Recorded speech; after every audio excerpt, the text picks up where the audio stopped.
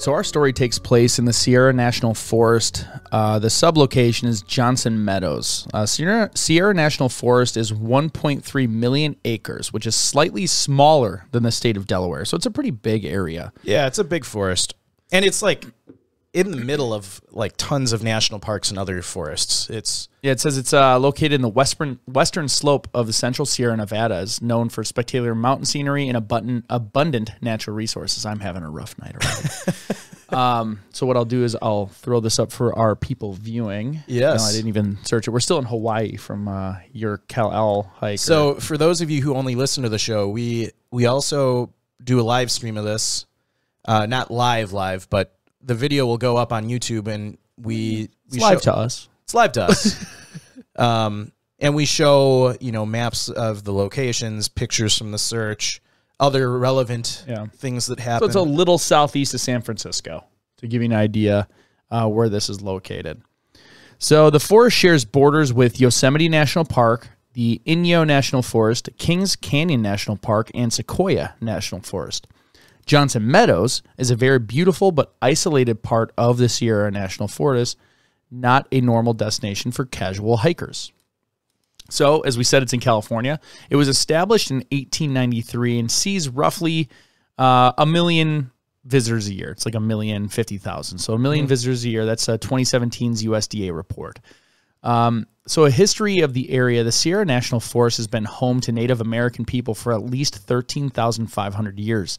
This date is based on obsidian hydration analysis of a Clovis point that was discovered in the upper reaches of Kings River watershed, a little above 8,000 feet in elevation. Clovis refers to a projectile point type as well as the culture that produced them. So the Clovis people were originally thought as the original people of the North Americas. But I've been watching Graham Hancock's special on Netflix, and I think there's very good archaeological evidence that they were not the first people.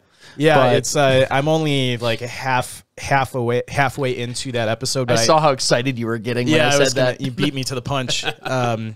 Very interesting documentary, and he had a podcast. He was on Rogan's podcast a while back, and with the other guy, I can't remember his name. Well, it's Graham Hancock and Alan. Yeah, I don't remember his first name, but it's interesting. Joe and I have no idea what we're talking about. I geek out on that stuff. Archaeology, and it makes sense to me. It makes sense to me, which isn't a lot, but but if it makes sense, it makes sense to me at least. But this is the accepted history of the area as we know it today, which maybe it'll change someday. Yep. Hey, they just in the last 10 years discovered William Shakespeare wasn't one person. You didn't know this? Maybe I did. I don't know. You look it up. William Shakespeare was like a conglomerate of different writers that wrote as the pen name William Shakespeare. It's like a group of people. Wow. So yeah, things change all the time as we learn more. Wow. So these early inhabitants. So right now we're going off of the current accepted Clovis people were the first ones there. They're early inhabitants. So they're commonly referred to as Paleo-Indian, a term which simply refers to as early Indian and encompasses a period of time from 14,000 to 10,000 years ago. So here are some interesting facts about the forest. No, this is just forests. Oh, forests in general. Yeah. Okay, sorry. No, we did one on national forests in a different episode, and I didn't want to get the comments. People get so mad if they hear the same fact twice. We're just recycling. Yeah, so here we go. Yeah. Which, to be fair, sometimes people only listen to the new episodes. If they're new listeners, they don't go all the way back. And some of the reviews we get, I feel like they're probably listening to an episode from like 2 or 3 years ago. Yeah. And then they base the review on, come back to us. Yeah. Check out some newer stuff. That's okay. We don't like those people. There's an ancient old-growth forest bordering Poland called Białowieża Forest. If I got that right, I'm going to type that in. Białowieża. That's what I'm calling that. Let's see. But it's Wiesa. Białowieża. Oh, I have a piece of schmutz on my computer that is making it look weird. Białowieża. Białowieża. All right. I have to go back to my thing. Forest. It resembles what most of Europe looked like before the 14th century. A man called Jadav Ping single-handedly planted a forest bigger than Central Park to save the Muli Islands in northern India from erosion. The forest is now home to large amounts of stray wildlife. One of the reasons your lungs feel refreshed when walking through a pine forest is because of an anti-inflammatory compound called pinene found in conifers. It is used as a bronchodilator in the treatment of asthma and abundantly present in marijuana. Peter Mayhew, Chewbacca. He's the actor who played. He's the actor. He's the Chewbacca, tall yeah. dude. Was required to be accompanied by crew members who wore brightly colored vests while in the forests of the Pacific Northwest filming scenes set on Endor, so as to not be mistaken for Bigfoot and shot. I was laughing when I read that. That makes perfect sense that would happen. Yeah. There is a tree named Pando that is technically an entire forest. It is a colonial colony of 4,700 aspens in Utah that all share the same root system. I remember reading about that in science class in high school. The New Jersey Forest Fire Service can summon any person aged 18 to 50 in their jurisdiction to help fight a wildfire or for use of their property in assisting, and it is a crime to refuse. The duties assigned require minimal training, such as digging trenches. Hurricane Katrina uncovered an underwater forest off the Alabama coast that is 50,000 years old. There is a 2,400-year-old giant honey mushroom in Oregon covering 2,200 acres, slowly killing off the trees in the forest. It is the largest living organism on the planet. So are they like just letting it go and watching it, or? I watched a documentary on fungus, and I remember them talking about this. It's crazy. It's like covers 2,200 acres, and they consider it a single organism. That's wild. Yeah. Forest growth in the U.S. has exceeded harvest since the 1940s, and the USA has more trees now than any time in its past 100 years. That's good to know. Yeah. Breathe a little easier. Charcoal beetles fly into still burning forest fires to mate and lay eggs because competition and predators will be low. They sense distant fires using infrared armpit sensors. That's crazy. Someone dedicated their life to the charcoal beetle. Probably. And that's where we get this information from. They're just like, you know what? I'm going to do just charcoal beetles for the rest of my life. that's all they're doing. I mean, somebody probably... I'm not making fun of them. I'm saying that's great. There's probably a charcoal beetle PhD expert out there. Good. We need specialization. That's why we get cool stuff. Yeah. The western portions, we're now diving into the climate of Sierra Nevadas. So the western portions of the Sierra Nevada region is characterized by a Mediterranean climate with cool, wet winters and warm, dry summers.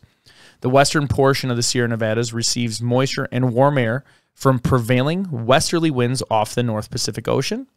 And as air moves upward over the mountain range, air cools and moisture condenses into clouds and precipitation. Think of it like wringing out a rag full of water. It balls up in the mountains and just whoosh, dumps out. That's a good analogy. I like that. Thus, the western mountainous portion of the Sierra Nevadas receives much more precipitation than the eastern portion elevations between 5,000 and 6,000 feet on the west slope. And there's some of the wettest in the region. Now, the Sierra National Forest enjoys warm summer Mediterranean climate in accordance with our friends over at the Köppen-Geiger classification system. I switched it up there on you. Yeah, I know. It's a completely different building on the same campus, though. Yeah. The yearly average maximum temperature in Sierra National Forest is 58 degrees Fahrenheit, ranging from 41 degrees Fahrenheit in February to 81 degrees Fahrenheit in July. Annual rainfall is 43.5 inches, with a minimum of 0.6 inches in August and a max of 9.1 in January. So the best months for good weather in the Sierra National Forest are June, July, August, and September. On average, the warmest months are July and August. The coldest months are February and December. And January is the rainiest month. So some of the terrain here. It includes rolling oak-covered foothills, heavily forested middle elevation slopes, and starkly beautiful alpine landscapes of the high Sierras. The elevations range from 900 feet to over 13,992 feet. Wow, just short of a 14er, huh? Yeah. The highest peaks include Mount Humphreys at 13,992 and Mount Gab at 13,747. I would just go get like a 10-foot ladder. Right in the top of the mountain. And then just 14. Yeah, there we go. Or stack a bunch of rocks. Exactly. Bear Creek Spire at 13,726 and Red Slate Mountain at 13,140. Some of the animals that you might run into are mule deer, black bears, coyotes, bobcats, fox, California mountain king snake, the western rattlesnake, mountain lions, marmots, porcupines, and quail. No grizzlies, I think. No, no. No, we know there's no grizzlies. You have put that asterisk right there, right away. So sudden changes in weather can catch many people unaware. Drenching thunderstorms can form in a matter of hours, and snow can fall at any time of the year. So you always want to be prepared for all weather conditions. Thunderstorms are frequent and a spectacular occurrence in the mountains. These summer storms often bring intense rain, hail, and lightning strikes, particularly in the mid to late afternoon, but can occur at any time. Is when they always say, get off the summits by noon. Yeah.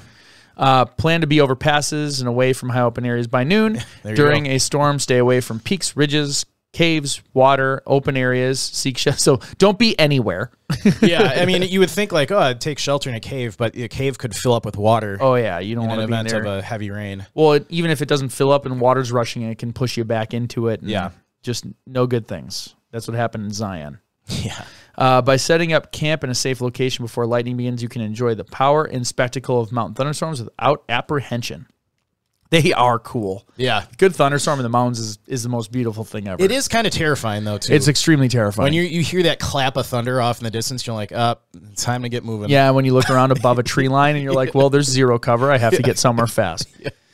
High water. So during spring and early summer, runoff from melting snow causes high water levels and swift currents in rivers and streams. We said this a million times. Do not ford rivers if you do not know what you're doing and have stuff strapped to your body.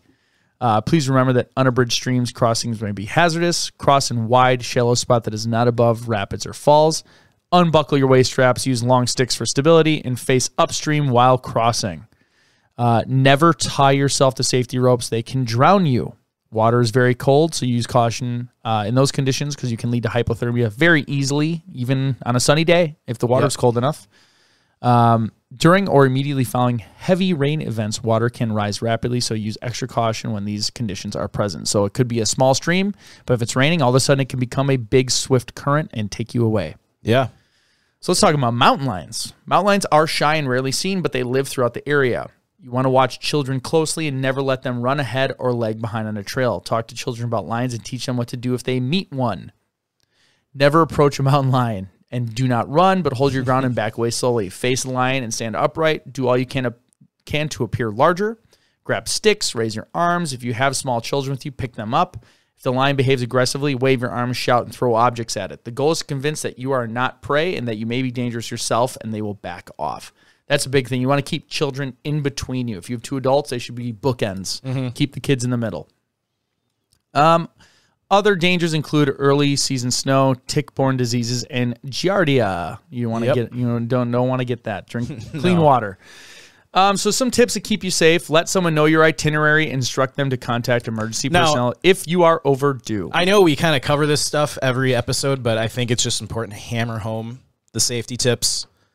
Just so people, I think we've been saying it long enough. We may have staved off a couple missing people by now. That would be really cool, and I think I don't think we'd ever know. Yeah, we'll never know.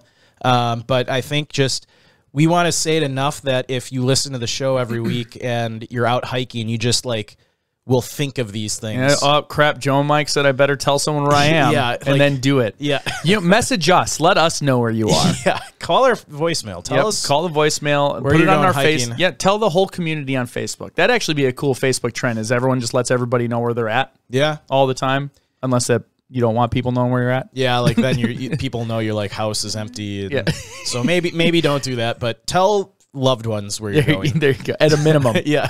Or us. You can DM us. Yeah. So stay on the trail. In addition to causing severe erosion and damage, leave no trace. Hiking off trails increases the potential for injury and becoming lost because they might not look for you off trail. Yeah. When hiking with a group, keep track of each other and wait at all trail junctions. Do not split up. Most of the cases, if 90% of them are people by themselves or leaving the group. Yep. Always carry extra food and water and rain gear and warm clothing. If you don't plan on spending the night, assume you might have to. Yeah. That's one thing. I always carry more gear, and sometimes people who are not as savvy as Mike or I make fun of us for carrying more weight. But if we keep doing that, we should not have the problems that we talk about on a weekly basis. Yes. If you do become ill or injured on the trail and are unable to hike, send someone in your party or a passing hiker for help. Write down and give the messenger your exact location, age, gender, height, weight, and description of your illness, injury in order to ensure the appropriate emergency response. And then you want to stay put. Yes. Don't try and get closer. Don't try and make it easier for them. Stay where you are because that's where they're going to say you were. I did recently, I was on another podcast where the host of the podcast had a search and rescue expert in the field of like 30 years on, and for about an hour we were talking about the Terry Meter case, but he was going into a lot of the stuff we've talked about, and one of the big things is people will wander around after they're lost, and it hurts their chances of being found quicker. Yeah. And sometimes is maybe the reason why they never were found. So yeah, it's, as soon as you're missing, you're lost, the best bet is to, in the immediate area, try to, find somewhere where you can get some shelter, but don't keep wandering around. Yeah.